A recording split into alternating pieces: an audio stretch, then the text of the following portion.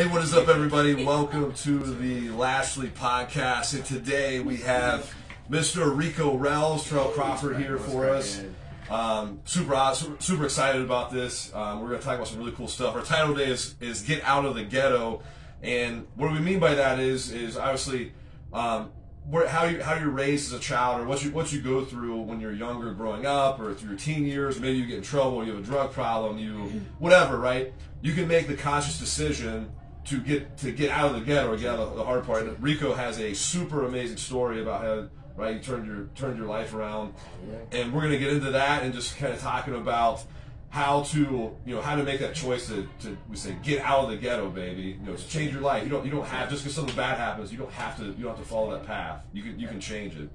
And also, Rico, what was like your video called too? They call it the Walmart dad video, the Walmart viral video. Every time I get somewhere and I get in conversation with regular people, they go, oh wait, I know you from somewhere. You're the Walmart dad. I'm like, yeah, just call me Rico. We're normal people. I don't start the conversation like, hey, how you doing? My name's Trevor. I'm the Walmart dad. It makes you sound the Walmart dad. Yeah, you know what I'm saying. But that's just what it is. We kind of go with it. Long story short, daughter had an attitude like anybody else's child. Took her outside, sat her on the car, let her cool down, had a great time. People judged up and down, and that's kind of where the story started, from getting out of the ghetto. Like people would judge you based on parentship. Someone was actually, we're all parents, so you'll go to this thing when people tell you how to raise your child, and it is kind of where you're from, how you're raised, and you put that into your children. So, right. Yeah, I love it. Super awesome. So you just want to go ahead and let's hear your story. I mean, basically, I'm growing up in Mansfield. Growing up in Mansfield, we you hold that, like it's, you got it. There we go. That's way better. That's why I put these on. Yeah, this is the microphone. I'm gonna get you some lunch. Yeah, sorry. That doesn't pick up very good. Yeah. We have many stories to tell from Mansfield. Mansfield is a great city. It always has been. Every state, every city has a story to tell. Good parts, bad parts. Unfortunately, I grew up in some of the bad parts. Growing up with the multicultural family, we've been through many experiences. We've had many situations to where we'll never tell these stories to our children. Making the right decisions was always what I wanted to do as a child. But I will say, being left astray with really no solid male figure, I don't really try to fault my dad for too many mistakes, but some of those were his. I chose as a young man to not blame him for those things, because I didn't want that to transpire in my adult life. So I made all the wrong decisions. To me, they were right because they were fun. I'm like, I'm gonna hang out with my friends. We're not supposed to be here. Not supposed to do this. Not supposed to have this in my bag. But I'm gonna do it. There's no one to really tell me no. Everybody that really cared about me kind of motivated me to do it the safe way, but never motivated me to do it the right way. Not to do it. So I found myself, even when I have these stories with some of the younger individuals, the young homies we call them, because they call you OG, they call you they call you these things like, oh shit, it's happening. Like, no, you're fine. They're looking at me like, oh, I'm like, I don't want to be that idol. Let me tell you what someone should have told me. At this point, when we're having that conversation with the younger homie, we're telling them like, sorry to bitch you. I'm glad I'm not the one that influenced you, but let me be the one to tell you. Since you know what you're doing, you know what's wrong. There's many opportunities to do it right. If you have a skill to sell anything, you can sell anything. So why choose to do things that really, literally are going to harm other individuals? I don't knock any hustler. I've been that person getting up. I've been the person looked upon with the frown, like, why are you here? We know what you do, we know what you're about, and I'm still trying to be great. In my soul, I'm like, I'm trying to be right from being wrong. I literally am trying to use every wrong that I've done, because in this way we have accumulated a lot of assets. We have, some of the best Fortune 500 owners to tell you, they learn greater from the hustlers out here than they do anybody in college. Absolutely. Because they know the risk, they know the hustles, and growing up in individual environments where you can actually go through some of these things people only see on movies. Some of my lifestyle has been because of me. It wasn't just because wrong place, wrong time. I chose to be at the wrong place at the wrong time. Now, choosing that, did you say your parents were involved in that? Like, what got you down that path? What got me down that path is just seeing people have stuff you think you deserve. You are motivated by your environment. Matt come to school 16 years old. He's in my class. He sit right next to me every day. Bro, how the hell did you buy a brand new car with 2020s? You know, like, I want to know. Honestly, this is how I did it. And you're like, it's easy. 1 + 1 is 2. Yeah. If you can do it, you'll get 2 every time. Yeah. 1 + 1 is 2. If I give you this, tell you to do that, bring it back to me, you'll have this every single time. Right. I've said it in the song. You know, you can keep this, bring me back 300, keep 100, come back and do that until you get 300, start over. And it's a reoccurring recipe we all know. Right. In my generation, my group of people, we made this pact to try to not replicate it so much. And it's hard because even telling the story plants the seed. No matter what the goal of the story is, negative or positive, you're still planting the seed of like, you can do it this way. But there's many options. Right. What was the one thing, right? So like growing up, at what point did you realize that I need to make a change, or I don't want to do this anymore? Like, what led you to that you would call like your breaking point or boiling point or whatever? It was. What's that? Rock bottom. Some people call it rock bottom. It was really being forced with choosing to be friends with family, to be friends with friends, to continue to like. I went through it to where I lost my stepfather, and you know, we were going through things legally with the department because of him. But we are a family, so we stand behind each other. That kind of let me know. Like I remember telling my mom when I turned 18, I'll stop. Because at that point in my life, I looked at my mom who cared about everything I was doing, who didn't really try to stop everything I was doing. I just kind of told her, like, at this point, I'm not afraid because I'm a kid. I'll be tried as a kid. You know, you get these stupid things, even as a young homie, I'll be cool. Because the big homie said, you take it, man. You'll be cool. You ain't even 18 yet. And you believe that. Because in some states, it's really cool. But some states will hold you till you're 18. Oh, you happy birthday. Now you're going to hear you say if you get in trouble, right? Yeah, if you get in trouble, like, you're just not afraid to get in trouble. So as a kid with that mentality of that street mentality, that's what really gives you no fear. Like, I'm still a kid. The police know I'm a kid. So it's like ingrained. It's like ingrained into as a kid, and it stays there. It's easy to motivate the youth in everything you see around the world. Even as us, as trainers, as fighters, owners, as fathers, we motivate the youth because they see us doing things they want to do. So we utilize our greatness and make sure we do it. Some people utilize their negative, and it does motivate people. Your environment is who you are. I don't take anything from any hustler. Anybody still doing it, I really pray for them. I really like, hey, you gonna do it, man? I'm gonna pray for you. I'm gonna just make sure you're safe. I'm not gonna say nothing. I'm not gonna tell nothing. It's just because I've been there. And I wanted somebody to just be like, hey, just be safe. Can't tell you nothing different. Your mom will tell you I love you. Be in the house. I'm like, all right, I'll try. Yeah. What's one advice that you give? It doesn't have to be to like maybe the hustler or the kid like on the street, you know, that you've been there, and you know it's not a good path, obviously, right? It's not. But not even just from them, but to even let's say it all kind of go together, like the kid that grows up in the home where you know their parents are obese, or maybe they have money problems. They just see they're getting raised in an environment where it's like they're prone to either going to have, you know, I have to be obese because my parents were obese, or I have to be broke because my parents were broke, or I have, you know what I'm saying? Like, I get it. It's right. We say it all the time, man. Your choices about you are based on you. Like I said in the beginning, I don't try to use my father's absence as an excuse to why I'm so negative, because he wasn't always absent. There's just things in life as a father, as I thought as a child, because I wasn't a father yet, you should do as a father to your son to prepare him to be a man. Right. I tell everyone, you can't use that as an excuse for you to choose to fail. If you fail by any means necessary, whether it's your fault or just by chance, it is your choice to make it better. If you feel like you have a problem health-wise, weight-wise, it's only you who can do it. You can pay the best trainer in the world. They give you the best advice. They give you the best training. Do you believe it enough to actually do it? My conversations in these last 2 weeks in my personal life have been based on you can do anything you want to do. You cannot tell I'm too old, it's too late. I'm like, no. Oh, absolutely. You can't. Yeah. I've been, you know, March 10th, 2020 is when was the last time I was in my actual massage office due to the whole pandemic, whatever. Yeah. March 10th, 2022 was the last day I was in a job I never wanted to be in, to go back to my massage office.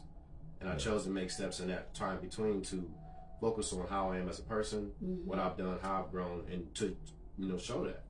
You know, I've told my son, you know, my son's like, Dad, why'd you go pick up a job? Just to show you that sometimes you just got to go do things. Right. I can't sit here and be complaining and be, you know, having my lifestyle going down and not take ownership for it. Whether it takes someone bringing that to my life, whether it takes me just sucking it up and doing it. I have to change. If I don't, I'm the reason I'm stuck where I'm at. Yeah, and one thing you're saying a lot too is taking responsibility for your own actions at all. Gotcha. You know, all I messed up my life, and I did the choices I did to give me the reputation that I have, and I am responsible for shedding all that and doing forward. Right, because you could have been like, oh, it's my dad's fault, or it's my uncle's fault, or. Well, my question: what was your talking to the? You can't hear you. What was your dad's dad like? Did your dad repeat what his father did? I would say my biological father, my grandfather, is, from what I've always known, a great man. My stepfather, who I was predominantly raised by, his father was just absent.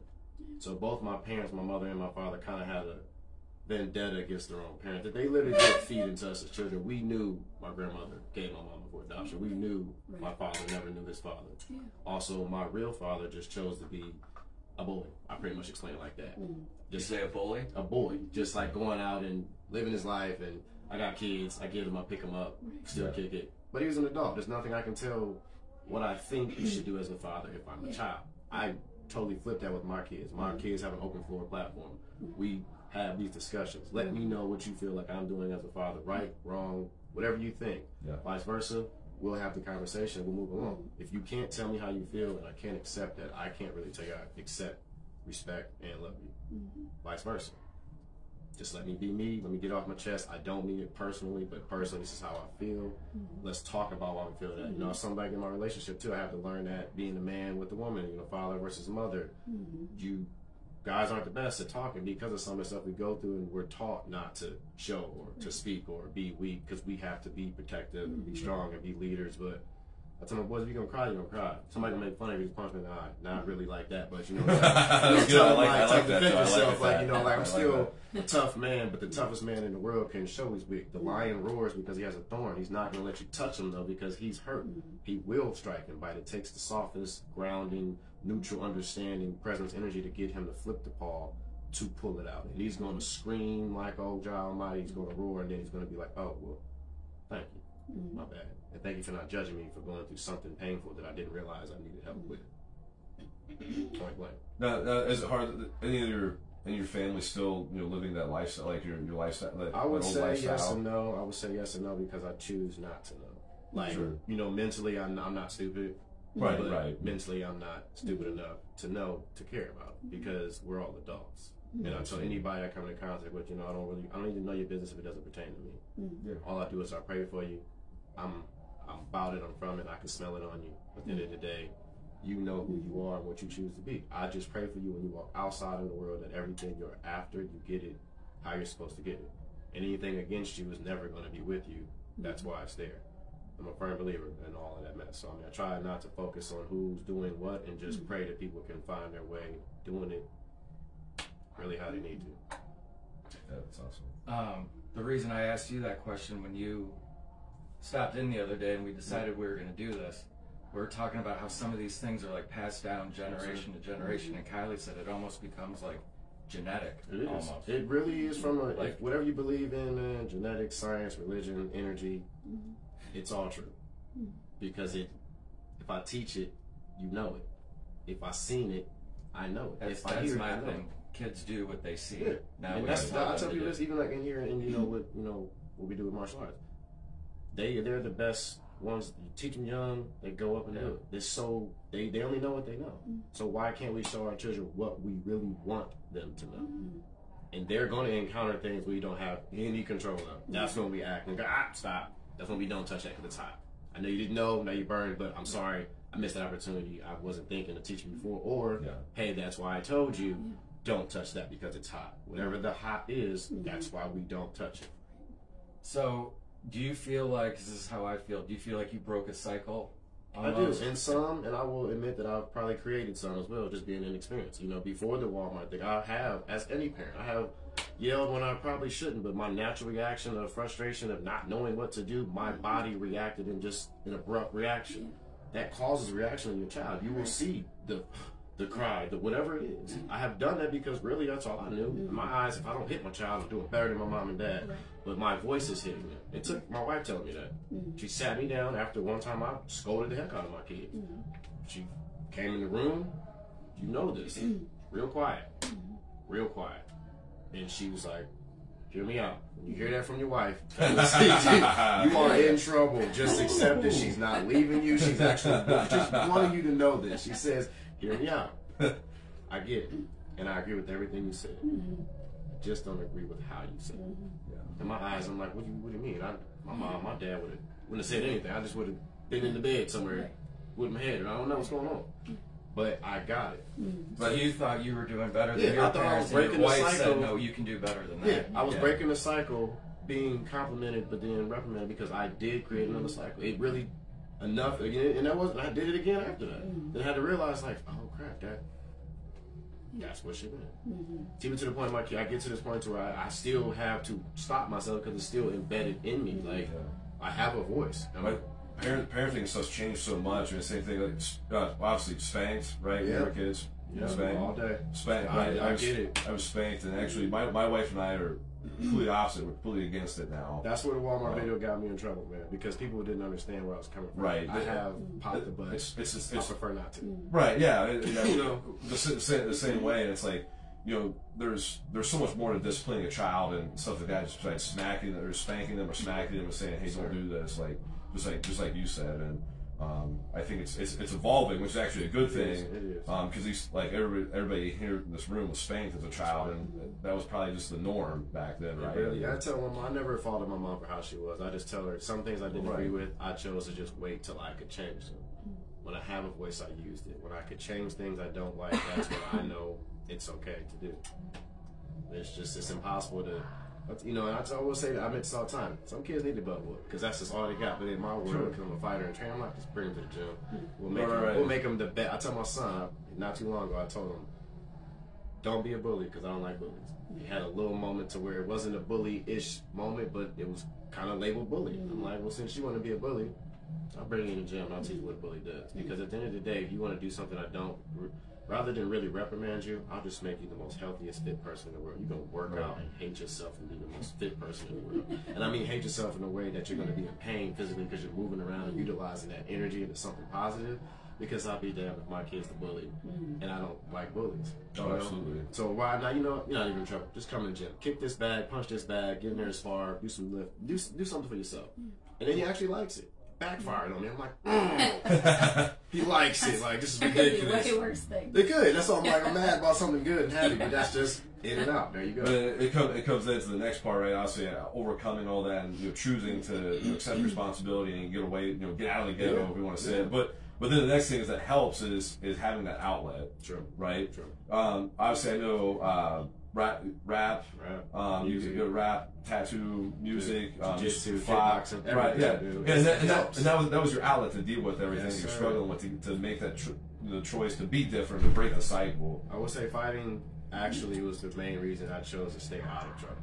Yeah. I will say your father, my coach in the market, Rest his soul, Matt Trukovich, all of JP Jarodowski, the original people I started with, they gave me a reason to stay out of trouble because outside of that building, I represented a branch of them.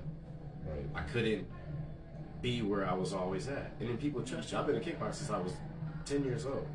But even raised by my uncle, he's like, don't go out there and just tell everybody kickboxing. People try to fight you. If you ain't ready to fight, you'll know if you can fight then. So it was kind of like, then I was like, oh, snap. But then I didn't want people just to think, oh, I'll just think I'm a big old bad because then they're going to try me. I want to be respectful, but if I had to be disrespectful, quote unquote, could I do that? Could I bite that bullet and do it? But that also gave me a reason to check my anger. Mad in school, mad at home, like, I tell everybody, go put my face on the bag if you're mad at me and you can beat me all day. Or because I'm a fighter, we'll go in the cage and you want to spar, you can hit me physically because that's what I'm about. I'd rather you get your problem out because especially men don't really want to solve an issue until they put their hands on each other. May not be a death-to-death fight, but some boys, brothers, I'm going to punch you because you're my brother. We're going to fight. Mom and dad split us up. Even brothers and sisters. I had sisters growing up. We fought. It's the human nature to just get this aggression out. But when you have a really solid outlet, lifting weights, running, swimming, basketball, cardio, football, basketball, wrestling, all that. You're physically using all that energy into something that really makes you great. Right. Well, plus if you love what you're doing and you're in trouble or in jail, you can't do that. You can't play football, can't spar. None of that, man. Yeah. My big brother had right before he got in trouble, just really like the first time or second time, he was going to go try out for an NFL team. Because he was just like, I'm going to go try it. I'm like, why? Is it just want to play? I'm tired of this and that mess. One good celebration night, one bad decision, one wrong picture. 2 years of your life go. You know, 2 years is a lot. You know, in the last 2 years, I accomplished up and down and then way back up. It'll happen again in 5 more years. But 2 years of just sitting somewhere where I can do nothing but just physically, you can take care of yourself in there. Like, I have a sister that's incarcerated. She's never been in trouble while she's been in there. She's always taken every opportunity to educate herself. She's made plenty of accomplishments in there, unfortunately, for something that's really wrong, but she took her negative and literally has utilized it so much to where she's getting rewarded for being there. Right. Well, obviously, like people can change too. Whatever. Just like it's your choice. Like you said right now, it's your choice to stay or play. You know, and like the one thing you were saying, I think it's super important for people to know like what they're trying to get out of it. You can see something and want to make a change in your life, but if you just try to avoid those things, like you're gonna go right back to it. Keep running to You literally have to find something that in place of. You know, you have to take that bad choice or that you have to take that out. And find something to replace it with. If you got extra horsepower, you might as well put it to the wheels and just get on and go. Because it's just take the extra mile and go. If you really want something, I told my youngest children this morning, I made them say their affirmations, and I said, when you want something, say it, write it down, believe it, see it, because you want it. I can't give it to you. Even if I did, what are you gonna do with it? I give it to you. Oh, I got it now. Case in point, I bought a PC, built it, gaming for my podcast, sat in the box for a year. Literally a year. So when I opened up, my wife said, "When did you buy that?" I'm like, a year ago. But it was in preparation of like everything. I'm a puzzle person. If I give you 100-piece puzzle and there's only 98, when you put it together, there's 2 holes missing. All I see is the 2 holes. I don't read that. The picture is beautiful, but these 2 holes right here, my OCD is like, it's not complete. It's not a 100-piece puzzle. So until I have 100 pieces, I will not even begin to put the puzzle together. I'm that person that counts every piece in the beginning. It's a busybody thing. Yeah. I have a lot of energy, ADHD, whatever they want to label it as. I just want to, let me do it my way. Okay, I'm ready. You can speed all you want to. Beeline, speed it. I like the scenery. I like the drive. I like the longevity because it gives me time to see. Yeah, I like to see it. And I've learned in my life that that's okay for me because I always finish my list. It's just, I'm just like, this has to go to 4. This 4 has to go to 6. 6 actually has to go to 1 now. Because life changes tomorrow, today, in a few minutes. We don't know. And as parents, kids sick, gotta go, gotta take a day off. Jobs that reprimand you for that. Like sometimes I can't, that energy I need back in me. When I care about me, I need you to care about me as well so I know that we can care about each other. Because if it was you, hey, Chris, take a day off. Matt, take a day off. Nia, take a day off. I got you. If I can get you, I got you. Because I can relate to you. I have a kid. I have a life. I have a soul. I have emotions. Check yours. I got you. Explain it to me like I don't understand. Like even when we come in the gym, if you're all mad and angry, you're punching people extra hard. Hey dude, you okay? What did I do to you? Like I'm just mad. I'm like, okay, now I know that I'm the type of person that can accept that.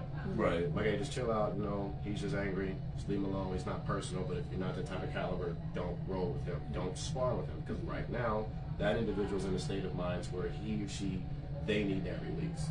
You can't help them through that process, especially in this environment, because it is healthy to come in here and punch each other. Like we get judged about it, but that's what we're fighters. Or strangle one another. That's what we do. Yes, what we do. We just choke each other until we love each other. That's what it's our release.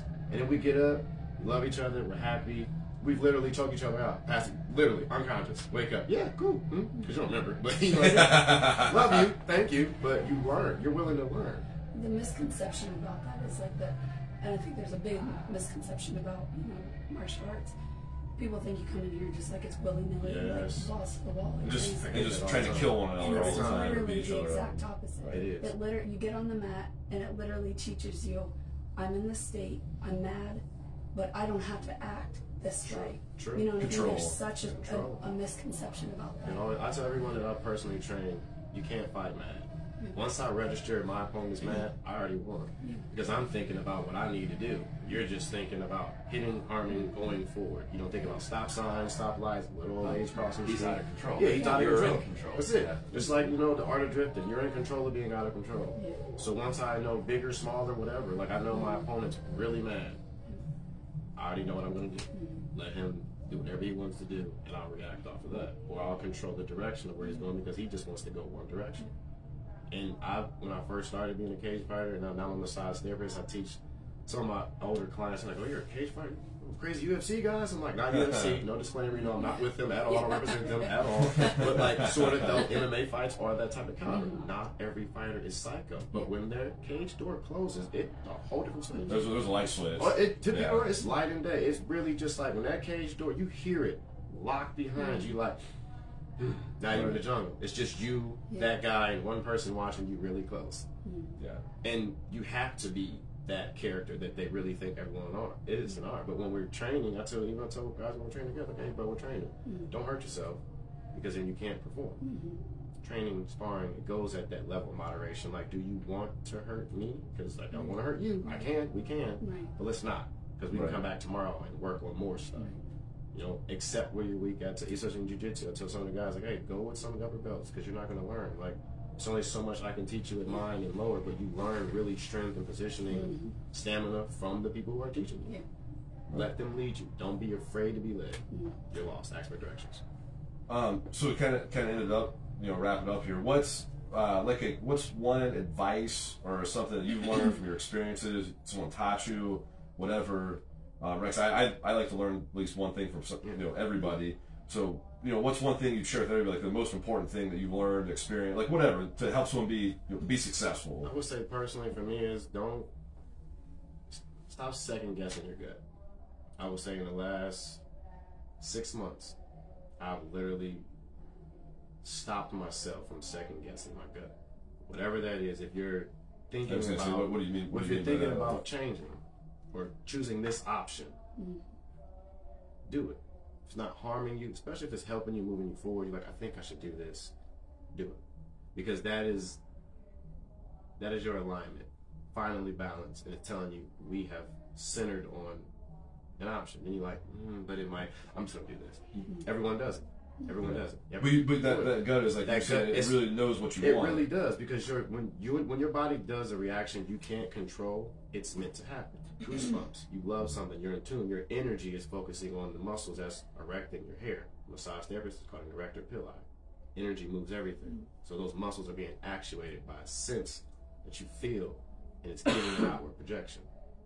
I can't push this enough that if you really want something, you have to make the decision to do the change. Stop second guessing if you should do it. Do it. Yeah. Just do it. And I can't say who has that slogan because I don't represent them as well, but that's the best slogan. Just do it. Yeah, I agree with that. I agree with you. Yeah. Because if you want, you're responsible for everything, up or down. The door is open. You can open it yourself. Walk through it. You never know what's on the other side. The light is there. I can't do that for myself and believe it, so I can expect you. So what I do is I do it for myself and I believe it, so you can see. Up, down, brown, green, which or poor. We get the same options. Rocket science, we're kids once. Remember that. They didn't know anything. But going back to when you changed your life around, would you say you made a decision, you committed to it, Yes, sir.